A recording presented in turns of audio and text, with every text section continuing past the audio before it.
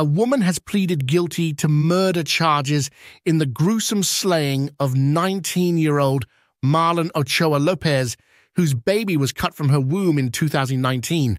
Desiree Figueroa, 29, pleaded guilty on Monday to one count of first-degree murder, according to Cook County court records. Figueroa has agreed to testify against her mother, Clarisa Figueroa, in exchange for a 30-year sentence.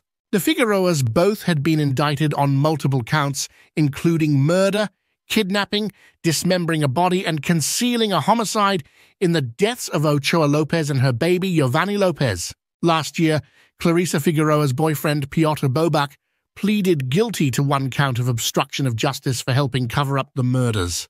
He was sentenced to 4 years in prison and given credit for the 3 years and 8 months he had already spent in jail, so has already been released. Police and prosecutors have said not long after Clarisa Figueroa's own adult son died of natural causes, she told her family she was pregnant.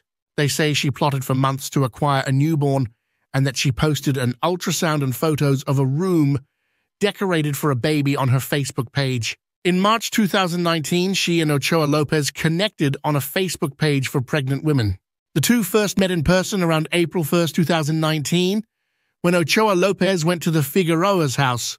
The teen returned 3 weeks later to accept Clarisa Figueroa's offer of free baby clothes, and as Desiree Figueroa was showing Ochoa-Lopez a photo album of her late brother to distract her, Clarisa Figueroa sneaked up behind her and strangled her with a cord. Once Ochoa-Lopez stopped showing signs of life, Clarisa Figueroa cut the baby from her womb with a butcher knife, and she and her daughter wrapped the teen's body in a blanket, put it in a plastic bag, and dragged it outside to a garbage can, according to prosecutors. Later that day, Clarisa Figueroa called 911, claiming that her newborn baby wasn't breathing.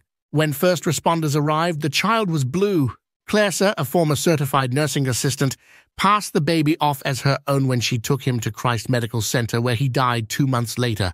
Detectives investigating Ochoa-Lopez's disappearance learned that she had gone to the Figueroa's home. 2 weeks after her disappearance, police found her car parked nearby and were told by Desiree Figueroa that Clarisa Figueroa recently had given birth. DNA tests later determined the child was not Clarisa Figueroa's. Detectives later found Ochoa's body stuffed in a trash can at the Figueroa's home.